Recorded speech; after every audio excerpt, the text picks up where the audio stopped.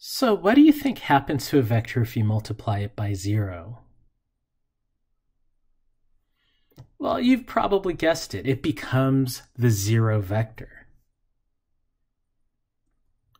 So the 0 vector is defined as a directionless vector of 0 length.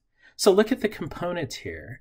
Now it has an x component of 0, a y component of 0, and I jumped the gun a little bit. That k hat component that you see there, that corresponds to a third dimension in space, in this case the z-axis.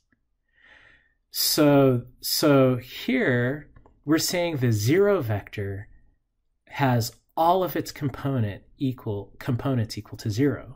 And it truly represents a mathematical dot or point in space, located right at the origin of your coordinate system. And again, the purpose of the 0 vector is it's going to allow us to do algebra with vectors.